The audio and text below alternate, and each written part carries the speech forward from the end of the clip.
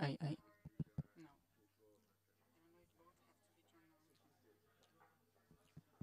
Ah, there we go.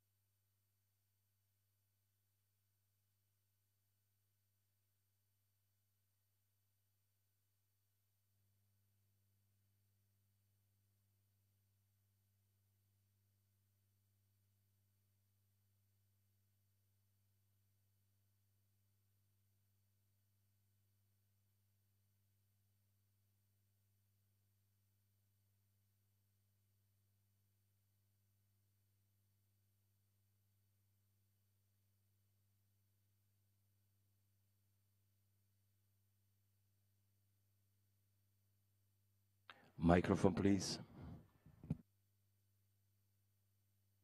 Okay, is that better?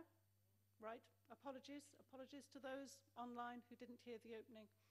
You can see the words on the slide, I'm not going to repeat them.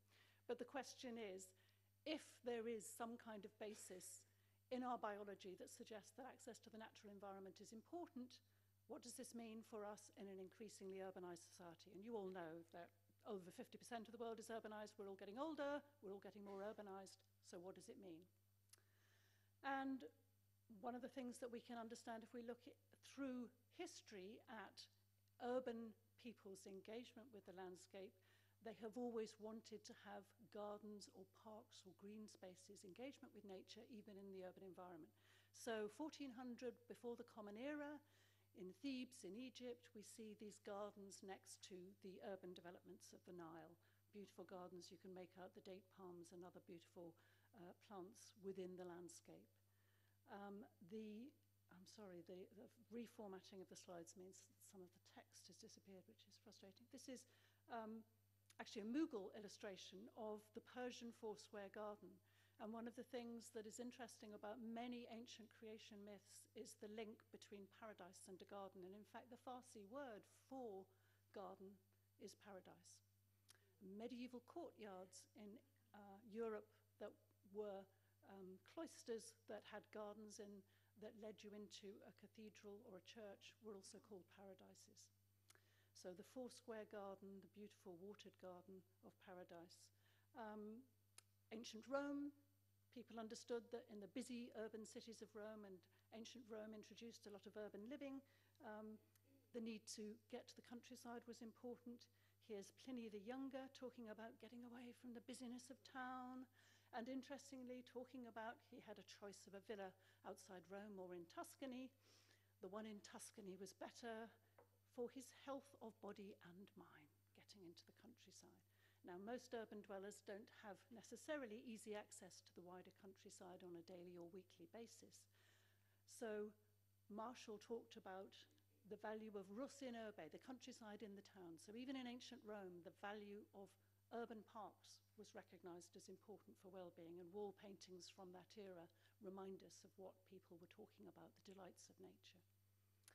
We look at Moorish gardens in the Iberian Peninsula, some of the most beautiful gardens developed 12th, 13th, 14th, 15th centuries, and these are again beautiful courtyard gardens, a paradise garden within the urban environment. Yes, for the privileged, but still recognized as important. Monastic gardens, cloister garden, a version of the peristyle garden. Again and again, these beautiful places are produced in urban societies. But also, of course, monastic gardens were considered very important as hospital gardens, and the herbs that were grown there were usually grown for medicinal purposes. So we've got a combination of a place for spiritual contemplation, but also physical productivity, good for our health. And the top line there says the 18th century English landscape garden. Writers like Burke were comparing in the 18th century those paintings, such as the one on the left I mentioned at the start, that represented the beautiful in the landscape. Lots of discussion, lots of theories about it. And the image on the right is by Salvatore Rosa, as opposed to Poussin on the left, and that is of an alpine landscape. When the English gentleman went on his grand tour of Europe, taking several years to see the sights in the 18th century. To go to Italy, of course, we would have to go through the Alps, and they would experience a very different kind of dramatic landscape that induced awe and terror. It was a bit of a thrill about it as well. But this was considered a sublime landscape. So we have the languor of beauty, the gentleness, the elegance of beauty contrasted with a rather terrific and dramatic, awful horror of sublimity. And Studley Royal landscape in England, many English landscapes were developed based on the theories of the beautiful. Here's Studley Royal with the beautiful line of grace, that S-shaped river curve echoing Hogarth's line of beauty. Studley Royal again, a neoclassical building set in a well-treed landscape, that combination very common in the 18th century. That's the beautiful, and here we have, by contrast, the sublime. This is actually Yosemite, some of you will recognize in North America, but you can imagine an alpine landscape of sorts, very different. This is not beautiful in that same sense. This is sublime landscape, very dramatic. And what happened in the English landscape garden tradition was that people discussed the pros and cons, and picturesque landscapes were proposed as a compromise, the best of all possible worlds between the beautiful and the sublime. Picturesque landscapes, this is an example by Humphrey Repton, actually up in Scotland, north of Edinburgh. Picturesque landscapes would correct the languor of beauty, too lazy, too dull, too predictable, and the horror of sublimity. The picturesque would be somewhere interesting in between the two. And the picturesque, interestingly, would have mental as well as physical benefits, excite the active curiosity which gives play to the mind. I'll come back to that later. Redeeming the effects of the sublime by loosening the iron bonds with which astonishment chains up its faculties. This is Uwe Del Price, a promoter of the picturesque. So the idea that these landscapes have mental associations, psychological benefits, not just physical benefits, is very much wrapped up in this 18th century articulation of the virtues of engagement with nature. And then you're probably very much aware that the parks movement in Britain and elsewhere in Europe was very much a response to health and the health of the working classes who were flooding into towns during the Industrial Revolution, also a concern about cholera and other communicable diseases, but quotes here underline how parks were seen as one way to maintain a healthy working population. And a park in the East End of London, Victoria Park, is where the Olympics Park was subsequently developed very recently. And the idea here is very clearly that the formation of the park will benefit people's health. Picturesque parks were the aesthetic which was used to develop these parks in the 19th century. Joseph Paxton, who developed private parks, private gardens as well as public parks, developed Birkenhead, one of the first publicly commissioned, publicly owned parks constructed outside Liverpool in England, was designed in a picturesque style to give this physical and psychological benefit to the working class. And these images of Birkenhead Park, recently regenerated, very much in the picturesque mode. That slightly rugged landscape is very much in the picturesque mode. And you can see here this quote, "Public parks might be the only places where the pale mechanic and the exhausted factory operative might inhale the freshening breeze and some portion of recovered health." So they are very much seen as places that offer health to the urban residents. And even royal parks, which in Britain, in London, for example, royal parks had been exclusive parks of privilege for the aristocratic and royal groups only. They became public parks, they became accessible to the public, and started to be advertised as places that people visiting London would like to see from abroad. So here's a park in London being promoted, St. James's Park, in a very picturesque sort of image for visitors from abroad. This was promoted to the French. And then, I'm sorry that all the words seem to be chopped off at the top. Oh no, they're not chopped off for you, they're just chopped off for me. Frederick Law Olmsted in North America, working with an English architect, Calvert Vaux, developed perhaps the most famous urban park in North America, Central Park in New York City, but also what's considered the most beautiful park, Prospect Park in Brooklyn. And again, this was very much influenced by ideas of the picturesque. And Olmsted had visited Birkenhead Park in Liverpool, he had visited London parks, he had visited Bois de Boulogne and other places in Europe as well. So this was very much a pastoral, a sort of artificial, picturesque, pastoral aesthetic taken from English landscape ideals. And again, here's Olmsted talking about what's a park going to do for the urban dweller in North America. He describes this: the artificial conditions of a town would produce a harmful effect, first on a man's entire mental and nervous system, and ultimately on his entire constitutional organization. Even then, they reckoned urban living wasn't necessarily always a good thing in all dimensions. Overexposure to artificial sites of a city, this sounds like it describes me. Excessive nervous tension, over-anxiety, hasteful disposition, impatience and irritability. The antidote is pleasing rural scenery. And what Olmsted and his collaborators, Calvert Vaux and others, were trying to do was to produce a landscape that was very much in contrast to the rigid, gridiron urban environment. And when we look at theories today about what links landscape and health, and there are many of them, many interesting ones, and Francesca and I have actually both been involved in a report which we hope will come out very soon on links between urban green space and health. But attention restoration is one theory that was very interestingly developed initially by landscape environmental psychologists at the University of Michigan, Rachel and Stephen Kaplan. And they describe in 20th century, late 20th century language, something that is very similar to what Olmsted was talking about in the 19th century. You know, Olmsted talks about leading visitors away from the mental contemplation of objects associated with conditions which have produced strain or fatigue. And the Kaplans talk about cluttered, confusing environments are central to what is experienced as mental fatigue. Negotiating the busy street, all those people you have to pass, the traffic, what's going on. And actually, it turns out staring at computer screens also does this to us. Many of us spend much of our lives staring at computer screens, and we get fatigued. The directed attention gets exhausted, and we need to relieve that if we're to work effectively. It is a fact. It's been demonstrated experimentally. But what's interesting is that the natural environment, surprise, surprise, turns out to have a special relationship to each of the four factors that these environmental psychologists identified as being really important to create a restorative environment, one that restores people and allows them to use their directed attention again effectively. And this has been shown in experimental conditions in relation to people producing work. And one of those four things, being away, extent, fascination, compatibility. Fascination is an interesting one here. We talk nowadays about soft fascination. There's something about the natural environment, the fluttering of leaves in the wind, waves on water, the pattern of light coming through trees onto the ground. Those are things which completely engage us. We can look at them very easily in a relaxed kind of way.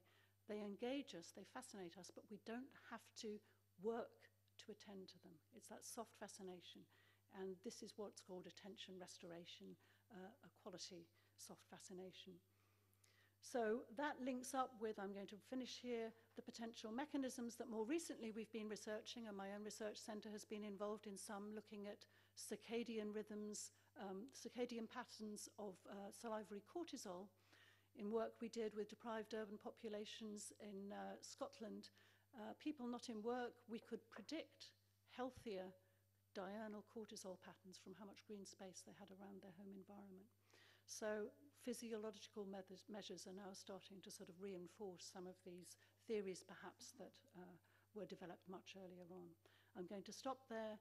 Thank you. Happy to answer questions afterwards.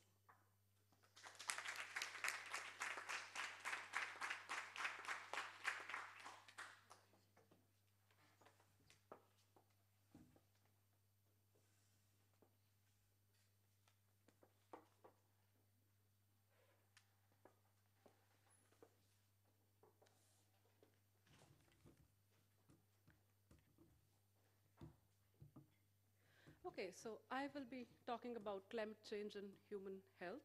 I must admit this is like not a very comfortable position, but I have my hand out, so I'll manage. This presentation was originally supposed to be done by my colleague Sarah, but unfortunately she couldn't make it today and I'm replacing her. But I hope I cover everything that she wanted to talk about.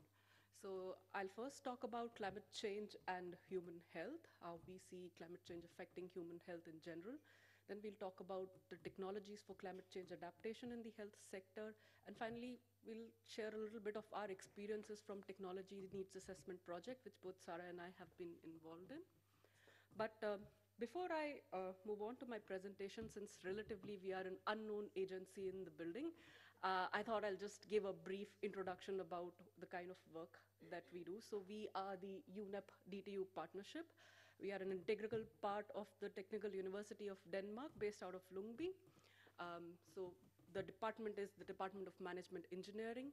Our management policy committee comprises of DANIDA, which is the Danish International Aid Agency. It is comprising of UNEP as well as DTU. So apart from the experts we have at UNEP-DTU here in the UN city, we also have access to a lot of experts from the university as such. and we're from, again, very different nationalities, something very similar to the UN system that we have over here. We have four specialized areas where we work on. I'm from the climate resilient development, which works on, among other things, on capacity building for incorporating climate change adaptation into developmental policies.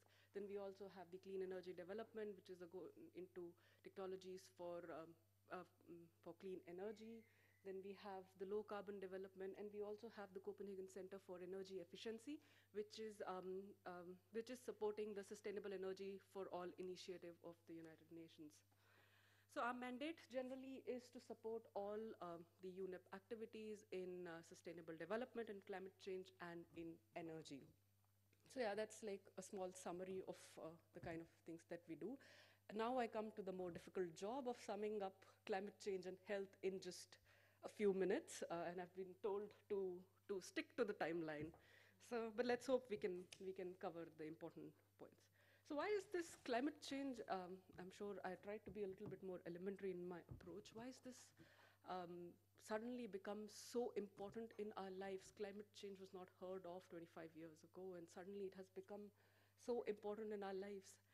And it's primarily because of all the emissions that we have sent up in the atmosphere after the Industrial Revolution. The Earth, from the time it was formed, its climate has been changing. But this is the natural variability of climate.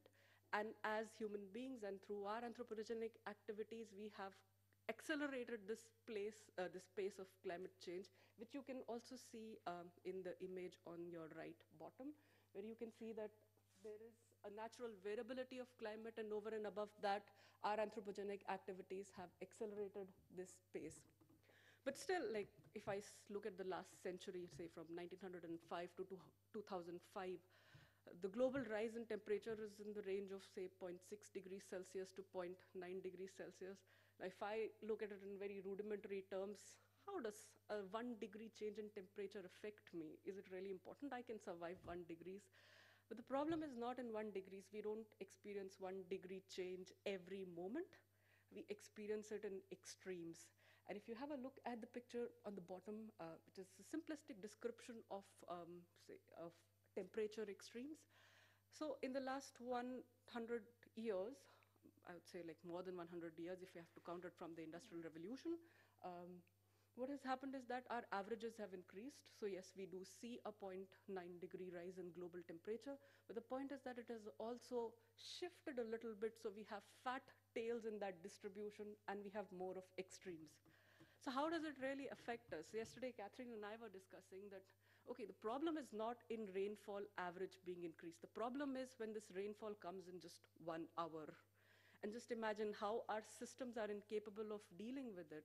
We have our set infrastructure, we have our drainage systems, but can it deal with an extreme amount of rainfall in 1 hour? No, it cannot. And then of course it has a bearing on health issues if your drainage system cannot deal with it and there is all sewerage around.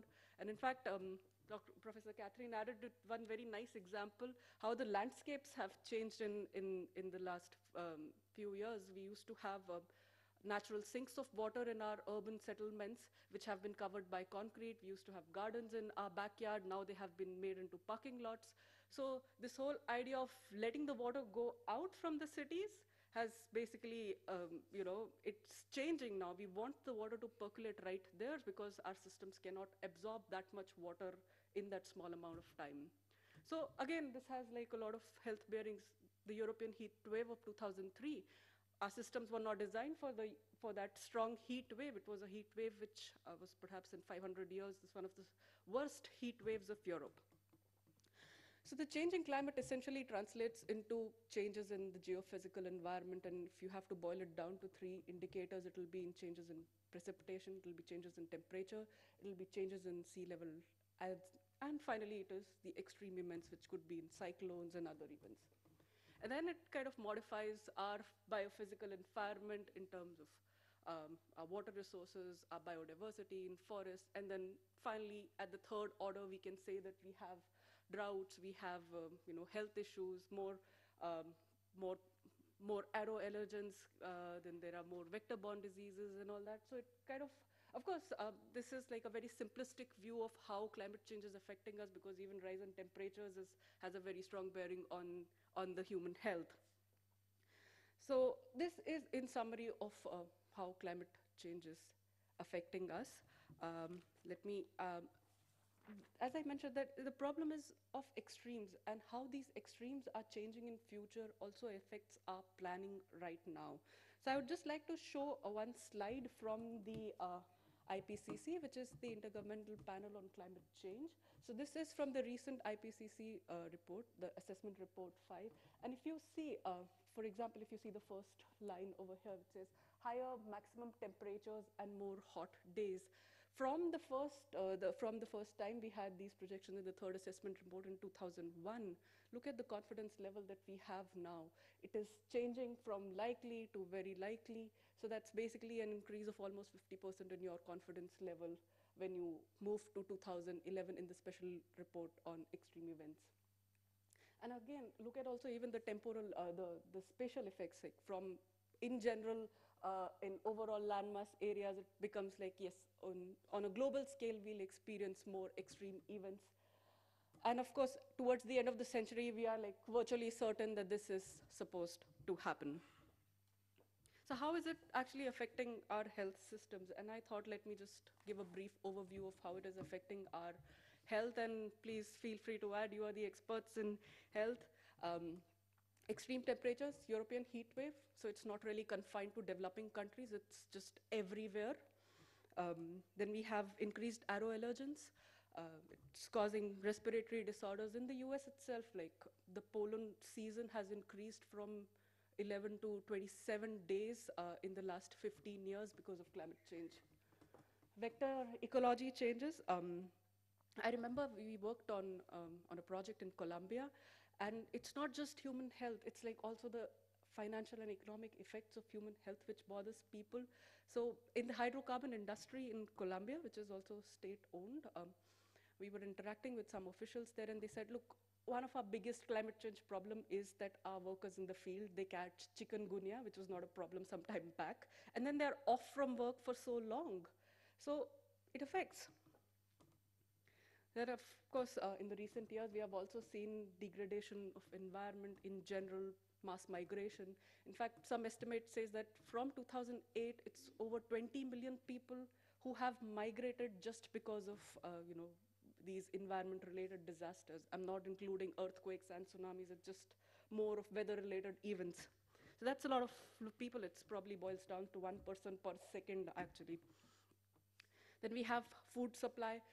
Food supply is like, you need more irrigation, you need more water for agriculture. So it's not just one human health sector, it's also a lot of allied sectors which are affecting human health. So these allied sectors are first affected by climate change, and then it affects your health.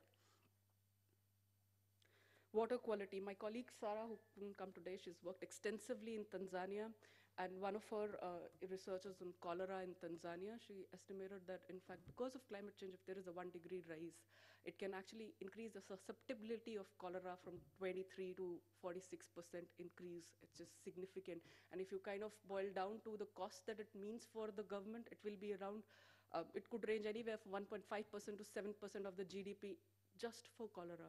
So that's significant. In the same way, we have like air quality issues. It's not just air quality outside, but even indoor air quality is being affected by climate change. And then, of course, we have extreme events, hurricanes, etc., which are directly affecting fatalities and mortality rates. So this was in summary of how it is affecting us. And because it's not just the specific vulnerable group, it's spread across the world, it is spread across populations. Of course, we have more, very important vulnerable groups that we need to take care of. We really cannot design foolproof systems for dealing with climate change, not just in the health sector, but also in agriculture, also in water, also in forestry. And therefore, we really have to move towards actively incorporating climate change adaptation into our policy planning. So I just kind of thought, okay, what kind of adaptive practices you can have. You can have something that prepares you in advance. So for health, it may be relevant. For example, having vaccines, access to healthcare is something that is very important in a developing country context. You need more specialized infrastructure. It could be dikes for prevention from seawater. It could be more of mangrove plantations on the coast, etc. Similarly, this was like the pre-planning phase, something that you would want to prepare on. The next is like if you foresee something is about to happen, then how do you deal with it? And it's more on the response capacity. And it could be early warning systems for health. In fact, in our projects, early warning systems for health has emerged as one of the top technologies in the healthcare sector. And finally, it also is very important to look into what are the vulnerable sectors, how do you map them? A lot of times, especially in developing countries, they don't know which areas are more vulnerable to what. So it's important to plan it out for having like right response plans. You should have maps of vulnerabilities, of clear idea of what is your vulnerable population. And finally, you need an overall mechanism to manage these through policies, through more planning and monitoring and evaluation. So I'll actually now talk about some of our experiences from the Technology Needs Assessment project. So this project was supported by Jeff, and in our first phase, we supported around 36 developing countries. The second phase is going on where we have 25 countries. So here, our objective was to support countries in a country-driven process through capacity building so that they can prioritize essential technologies in their countries and then go ahead and plan some action plans by identifying barriers and how they can overcome those barriers for implementing these technologies. So how we understand technology is not just one piece of equipment like this, that this is the technology, but every technology also has an aspect of software. It has an aspect of orgware to technologies. I'll just give you some examples over here. So for example, solar home systems is a hardware technology, but it will also have, a software component and an orgware component to it. Of course, we make also a distinction here that a technology is different from a means of implementation. And often, say for example, if you have a water union association, these are like some of the gray areas where we don't know whether you would want to qualify it as a technology or as a mean of implementation. But essentially, how we try and visualize is that any form of knowledge is also technology, but if it's dissemination of knowledge or if it's more of capacity building, then it's a process and not really a technology. So in this slide, I would like to share some experiences from Moldova, a European country, which I thought may be more relevant to present their experiences. So there, again here, even in Moldova, one country which suffered a lot during the European heat wave of 2003. So this is like an outcome of their prioritization criteria. So if you see, the social criteria has a weight of almost 33%. So you want the health technologies, what you want to implement to take care of the health, but also do well on the social fronts, like it could be gender, it could be protection of the most vulnerable groups. And it was a very interesting revelation for us that, okay, countries do want technologies to take care of health, but they should do well on the social aspect as well. It was similar in case of Sri Lanka, where the social aspect weighed almost 50%. So that was an important learning for us. Moving on, I thought, let me just compile what are the common barriers, because these are technologies, especially like early warning system, having like more facilities in the healthcare systems. Some of the common things that you want to be implemented, but they have not disseminated enough. And the barriers are like common across countries. So, and of course, there are barriers in economic and financial barriers where basically there are no funds to execute them. But some interesting things that came out was network failures. So they say that, okay, we have one department working on something and we have another department working on something, and there is no flow of information.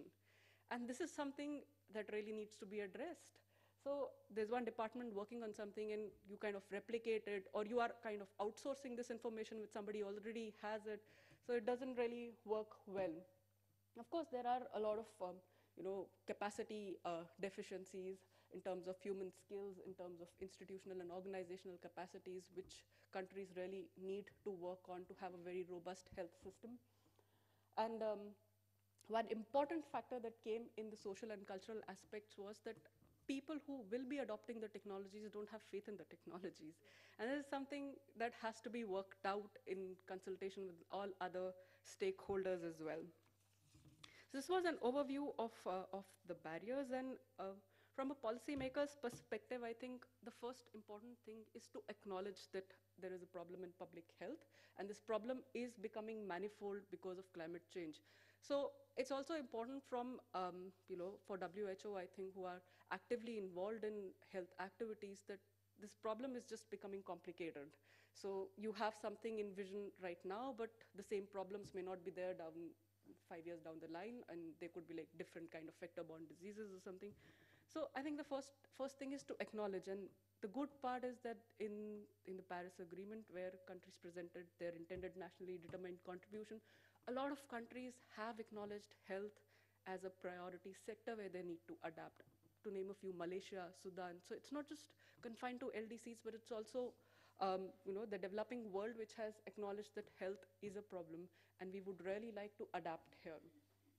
In the TNAs, of course, our technology needs assessment project, again, we had some countries which prioritize health as a sector, and because it's not just health, it's also like, if you see agriculture and water, which are directly have a bearing on the health sector, you can probably practically see it everywhere in all the countries. So yes, so I think the first step is to acknowledge. The next step is that decisions have to be made in an uncertain environment. You don't know whether there will be a 1 degree rise or there will be a 2 degree rise, and how it will actually translate into actual effects. So the policymakers have to acknowledge this, that this is an uncertain environment that we are operating in, and we have to do the best in this. The next is that we have to mainstream health technologies, not just with a health-specific focus, but also in all other sectors. And finally, it's also important to overcome the socio and economic barriers. Like if you have an evacuation plan in place and the farmer at the coast says, no, I don't want to leave my cows. I'm sorry, I cannot move to your storm shelters. How do you deal with that? So these are some socio-cultural aspects that have to be taken care of in policy planning. So it cannot go in an independent silo. Look at how cultural aspects matter to these implementation of these technologies. And therefore, it is also important to engage with stakeholders. We also have a project called Admire, and I have my colleague Kaline over here who is working on Admire project, which is kind of dealing with the private sector and making out bankable projects and engagement with private sector. And this is something which is very important for adaptation, I think, to have more engagement from the private sector. This is something, a potential which is not tapped so much. So yes, I think this is something very important, and we also are working on it. And of course, from our experience also says a lot of technologies that came during the TNA assessment were grassroots technologies. So they basically emerged from people working on the ground. And sometimes it just needs an acknowledgement from the national process that this technology is important. So once you have that acknowledgement, then something that is probably in a pilot state can have a more manufacturing version of a technology or something. And yes, and as far as research and development is concerned, I think the developing world has a lot to contribute in terms of knowledge sharing. And there is also importance of knowledge sharing within the country as well, because you don't want to land up in a situation where where the information flow is not efficient. So with this, I would like to sum up my presentation, and I would say that I have like 3 key messages for the crowd here. That one is that please acknowledge that the climate is changing and we have serious health impacts because of the changing climate. And one way is to involve technologies very actively in your planning, in developmental planning. And finally, through our technology needs assessment, we kind of do acknowledge that there are a lot of social considerations for technologies, and these have to be kept in mind when designing policies. And of course, when we are mainstreaming policies, it doesn't have to be just in the health sector, it has to be in a lot of other sectors. So that's about it, and since this presentation will be shared, you will have my and Sarah's contact details, and you can anytime get in touch with us if you would like to know more about the center or about our work. So that's it. Thank you.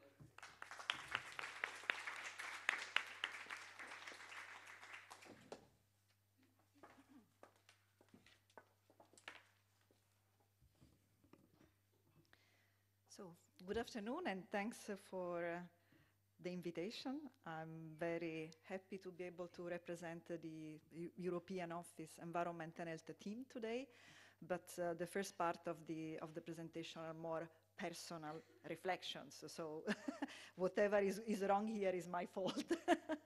And first of all, when I got the invitation, I was very happy and very challenged, because having to present particularly with Professor Ward Thompson, who is working with us in the area of green space and how this has an impact on health, was posing an obvious challenge, first from an academic point of view, but second also in terms of what can we tell you to this audience which is not repeating or not going into something that will be beautifully addressed by her.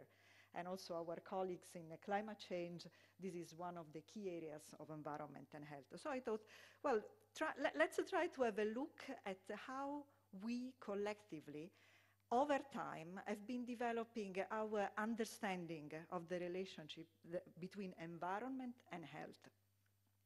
And let's start. I'm betrayed by my accent. You immediately can say that I'm an Italian. And I come from Rome. And this is what you see here. This looks like a nice monument, but actually it is a sewer. And it is the sewage system that the Romans built 600 years before Christ. And those of you who in Europe have been growing up or living in cities that were founded and established during the time of the Roman Empire will know from the archaeology of your own cities that the Romans had 3 fixations. One was with the sewers, the second one was with the running water. They built aqueducts throughout Europe, and the third one was with the road infrastructure. It had strategic purposes at that time. But in a way, this kind of knowledge that now the historians tell us was fundamental for the expansion and the growth of the Roman Empire, as well as with the growth of Rome from a village of a few people to a city that at the top of the empire was more than 1 million of inhabitants, got somewhat lost. And it took more than 2,000 years to go back and to understand that if you live in a city and if you are not providing for proper water and sanitation, then diseases will come up. This is not something extraordinary new, because we know that plague has been a common feature, has been defined in the history of the modern world, for example, throughout the end of the Middle Ages and the Renaissance. But what happened in London in 1954 was that John Snow, who we all worship as the father of public health, before Pasteur and Koch explained to us that microorganisms are responsible of infectious diseases, he made a very clever connection between the fact that people who were an outbreak of cholera in one part of London was connected to the consumption of water that was being picked up from a pump in the district. So by making that connection, and by working with the local authorities and preventing people from keeping using the water from that pump, it was possible to stop that outbreak.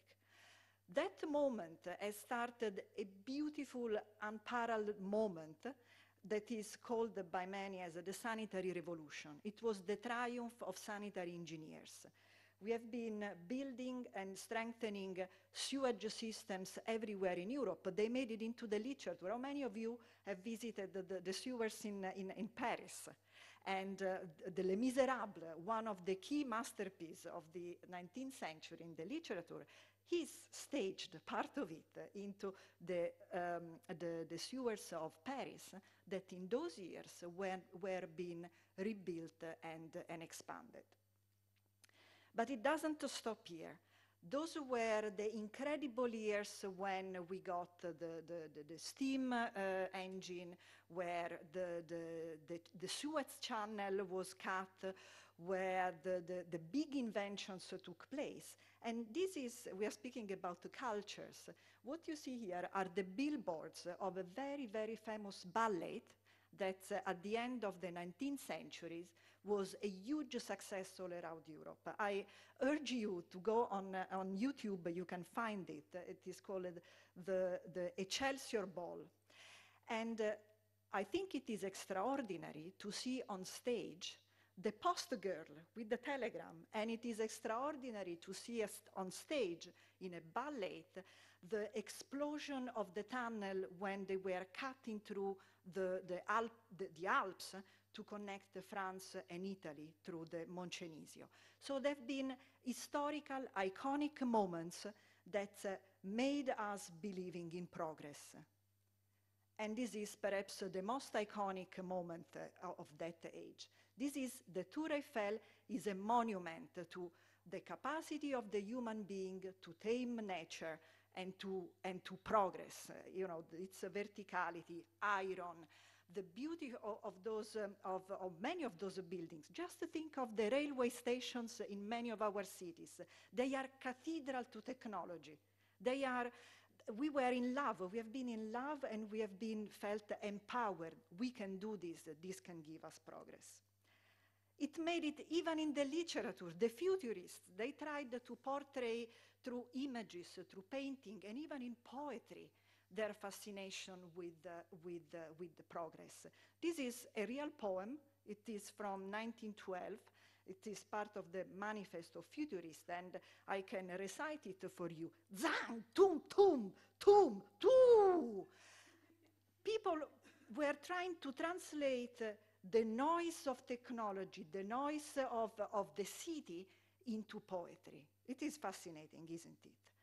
But then we woke up. We woke up and we started understanding that the environment and our interaction with the environment could also be a source of problems. Perhaps the London episode is again another milestone in the history of public health, because it has been one of the first time where we have been going out and trying to measure what was the effect of this. So between December 1952 and February 1953, there was a high excess of deaths in London because people were exposed to an unusually high, they always had high pollution there, but this was unusually high for a combination of reasons. So we started understanding that air pollution is dangerous, and we tried to make some connections to it. And then those of you who have been teenagers throughout the 70s and the 80s, how many of you don't remember that we were, you know, horrified by the acid rains? They were destroying the Black Forest in Germany. And this collective concern, and this is important, prompted the political action. The big environmental conventions that were negotiated, and people felt that we needed to do something. It is not just my problem, it is not just your problem. We have to come together. So the UNECE Convention on Long-Range Transboundary Air Pollution that we still today trying to implement is the result of this realization that acid rains, which are caused by emissions of certain pollutants, were destroying some of our natural resources. And then, 1976, we woke up one morning in the north of Europe, in the north of Italy, with a tragic chemical accident. It was in Seveso, it's a small town. There was a massive release of chlorine from a chemical factory. And once again, we realized, my God, we can be exposed through the environment to powerful chemicals. And again, it was this accident that prompted the member states to come together and negotiate and prepare one of the pillars of the European Union chemical law, which is the Seveso Directive. And I believe those of you who were at least 5 years old in 26 April 1986 will remember where they were on those days. It was, again, a huge tragedy, which happened with the Chernobyl accident, and it was another huge wake-up call at that time between the western part and the eastern part of the region. And all of a sudden we realized that there were no iron curtains that could stop the radiation from moving from one place to another. And again, this has been a big wake-up call for us collectively, not the scientists, the normal people, those who were opening the newspaper and reading not to consume salads for weeks, that the environment touches our life. Our colleague has just explained to us some of the big challenges that we have been learning about climate change and health. And again, I just want to raise the point that it is out of these concerns and this knowledge that once again, with lots of difficulties, the member states came together to negotiate the Framework Convention on Climate Change. Now, why has been the attention to climate change important? It has been important because it has helped us to zoom out in our studies. We have stopped looking at the environment as the sum of, in a way, vertical problems: chemical safety, air pollution, water safety. No, we started to look at things from a much more higher perspective. And this is where we have landed. We realized, we understood that the environment in terms of the complex of ecosystem is necessary to us and is necessary for our own survival. And this has been changing a lot. Again, it has been a step change, a leapfrog, if you wish, in the way we understand our relation to the environment.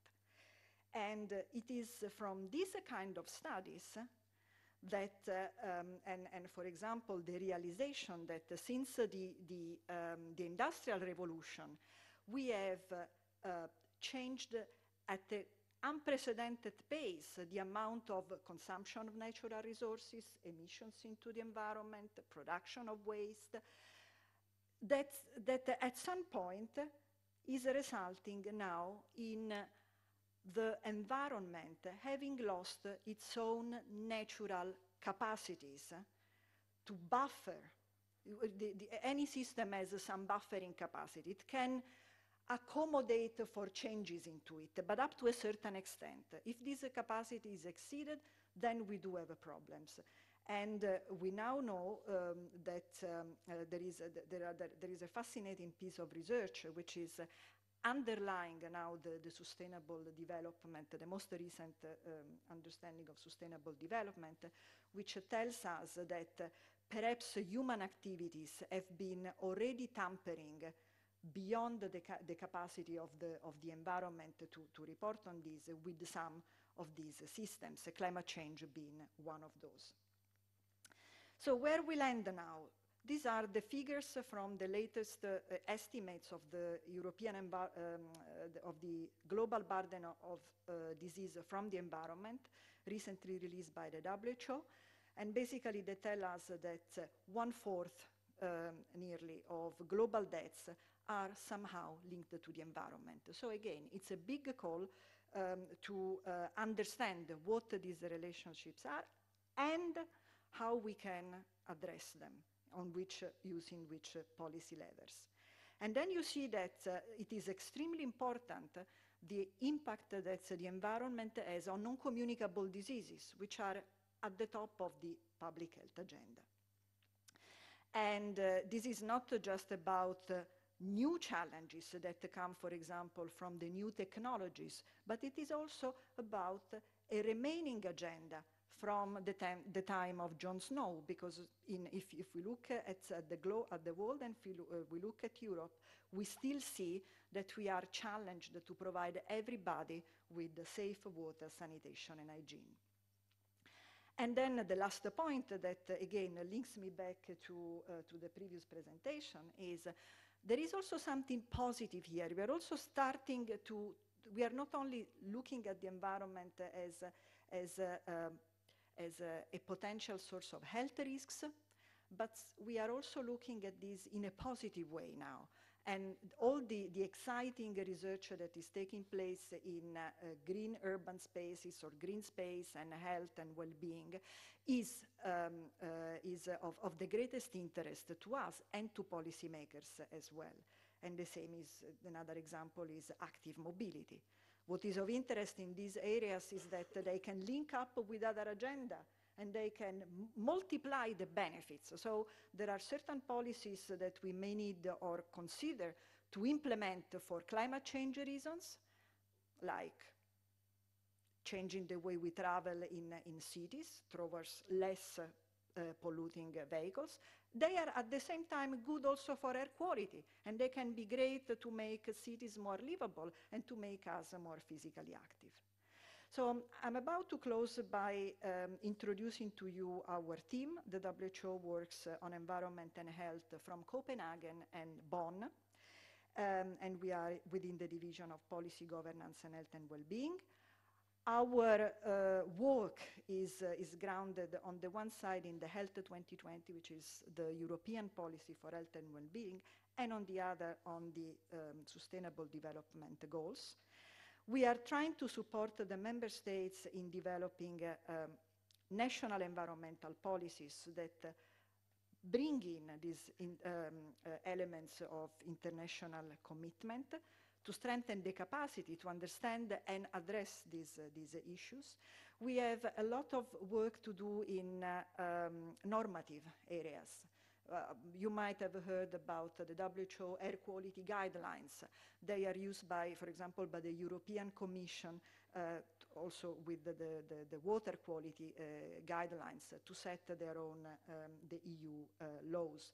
And of course, there is a host of collaboration with the UN family in implementing several of those instruments, policy instruments that I was presenting to you. We have been around for nearly 30 years, and we have been working on themes in hand in hand with the member states. So it is the member states who decide on based on their priorities, what is the political agenda. And next year we will be holding our next ministerial conference in the Czech Republic.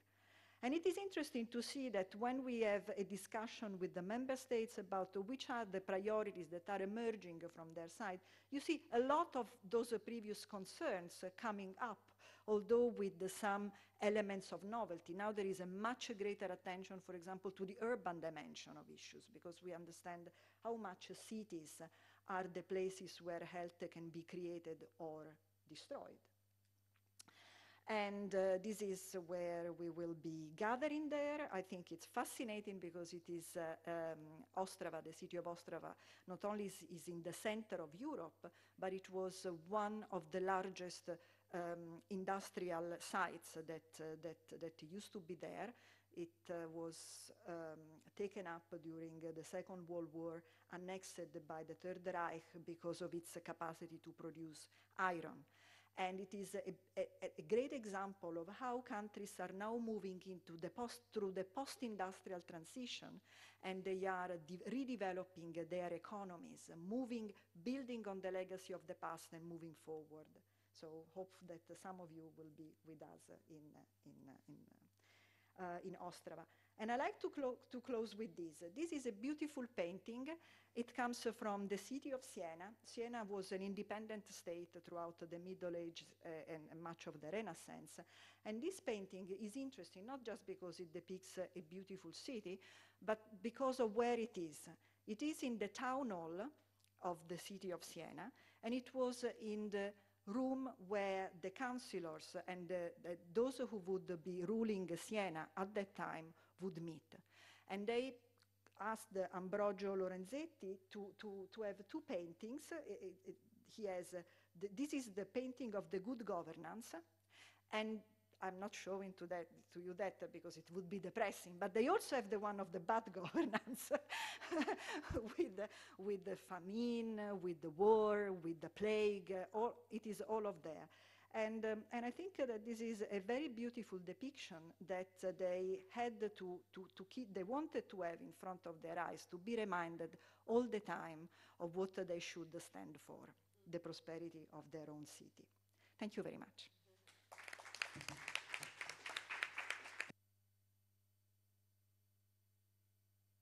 Well, thank you for 3 wonderful presentations.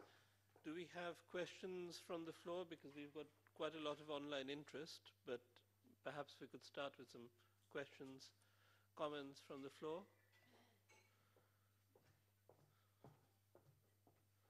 Well, while people are gathered, madam, please. Just a minute. Thank you so much.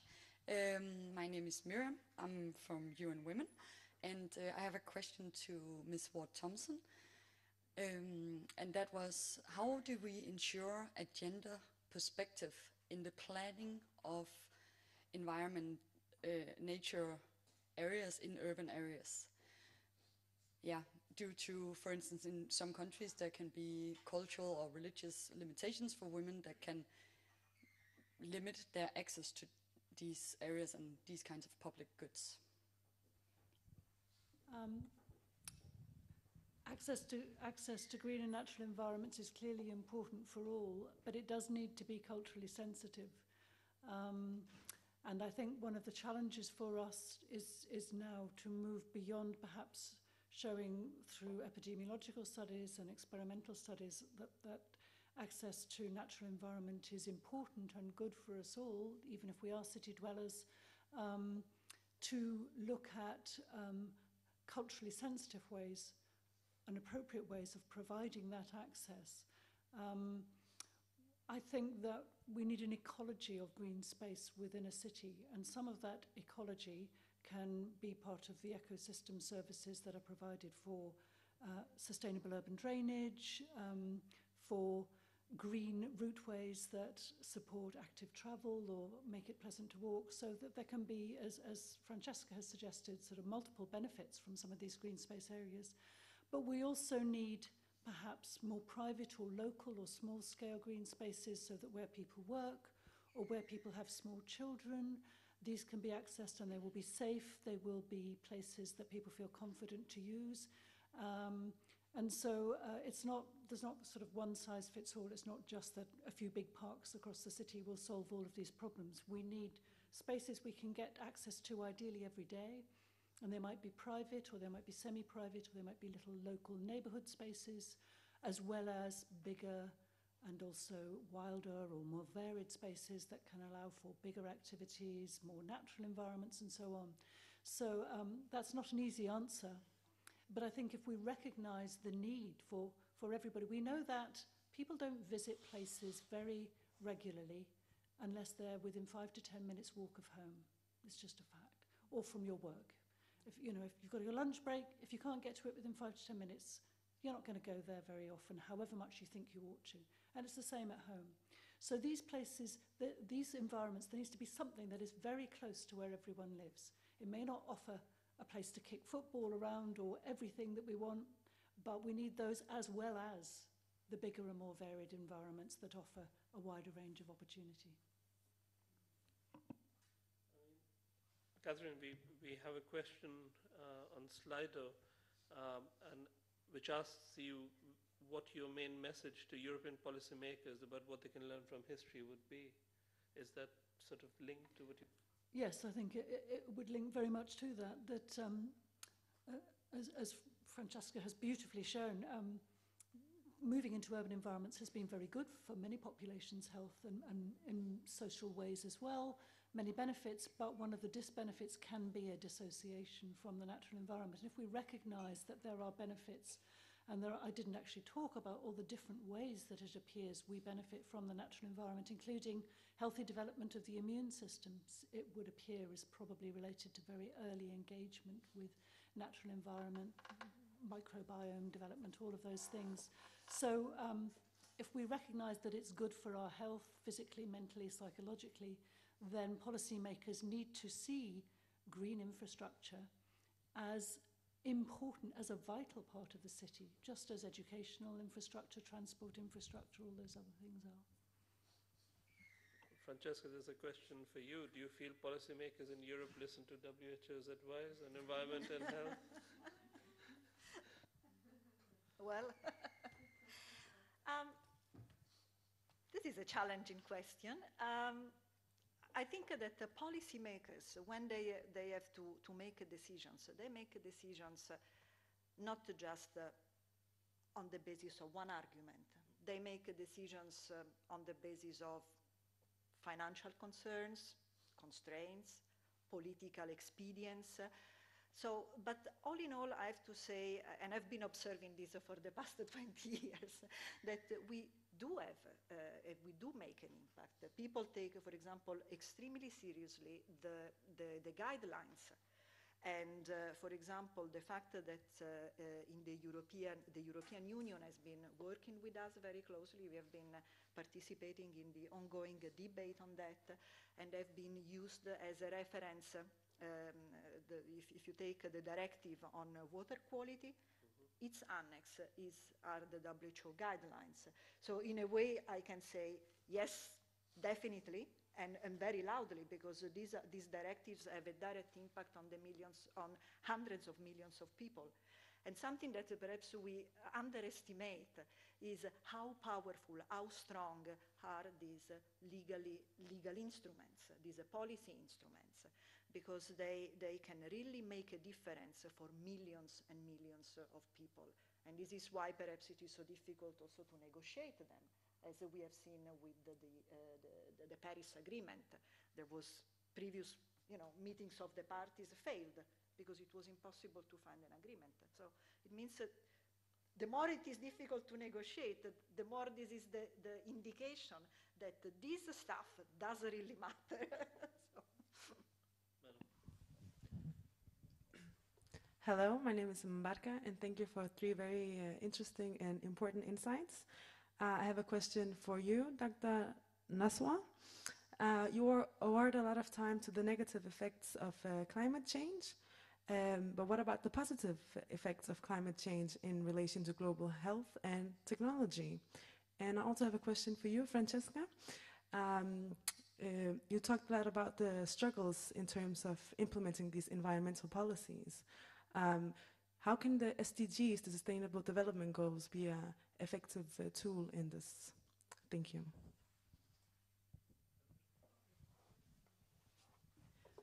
So I would say that, of course, there are positive effects of climate change as well. Like some of the places where it was probably too cold, you can have agriculture over there. But, the magnitude of that is way less than the negative effects that it has, and perhaps like in the context of human settlements, in the context of urban spaces, it's like those places are probably not even much inhabited right now, and we have like a significant population which is being affected by climate change, and therefore we have to worry about it. Does that answer? That was it, right? On the Sustainable Development Goals, they are a major opportunity, because what is going to happen is that they will shift and change the framework of accountability. There is something for each and every one in the Sustainable Development Goals. And the moment when the energy sector has to start to report according to certain indicators about the progress achieved in a certain area, it means that they will have to take responsibility for that. It means that they will have to in a way, to make the SDGs part of the way they are going to be judged. Their performance will be assessed and evaluated. So I think that the SDGs, apart from their universal applicability, the fact that they underpin a beautiful vision of the future, but they are really pushing every sector to become more accountable and more responsible because of this framework of accountability. And that will be a major push forward, I believe. Thank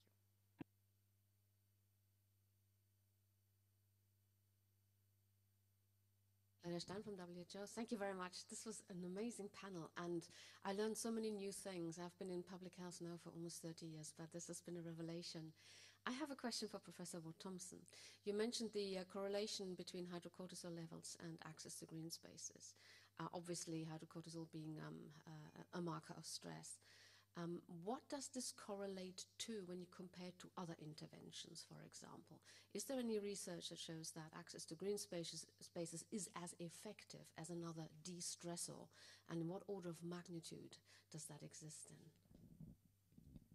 Great question. I wish I could give the answer. The simple answer is that we don't yet know, but these are exactly the kind of things that we want to be looking at. We are doing some research at the moment looking at perceived stress, so not using a cortisol measure, not using a biomarker, but perceived stress, and enhancing deprived urban populations' access to local woodlands by physically improving the environment and encouraging social engagement. And we are seeing a small effect there.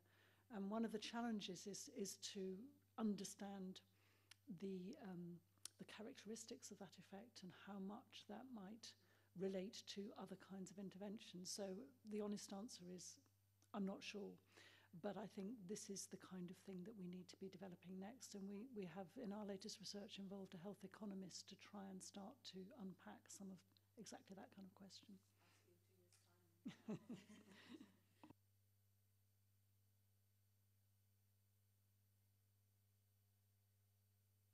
Not, I mean, there is this very interesting question that says in the 70s and 80s, the ozone hole was a huge environmental concern. International action means that the threat is now abating. What can we learn from this? Is that a model? Yeah, well, I think that the example of the ozone and the fight that there has been to reducing emissions of precursors of ozone is a positive story, is a good story, and it shows that treaties, they can be very effective tools to address common areas of concern. So I think there is a lot positive that can be learned from that, and we can capitalize and leverage on the other instruments which are out there. Thank you. Okay, and just to add to what Francesca just said, that of course we have to look at the positives, but frankly we have not still done enough, and there is still a long way to go to even achieve the 2-degree emissions target. So there's a long way to go. Catherine, final words? Add something to... No, I don't think so. I think I've had a chance to respond. Happy with that. I'd like to thank for a fantastic panel. I learned a lot. So thank you for joining us today, and thank you all for joining us as well. And the next GHD seminar, the 100th one, is going to be held in Rio at Fiocruz on Zika. And it's going to be broadcast live like this in English, Portuguese, and Spanish. So please do join us online. We'll make sure to share the links and the posters with our colleagues in Copenhagen. So thank you all. Thank you all the colleagues for all the food and all the help and the hospitality generally. Thank you very much.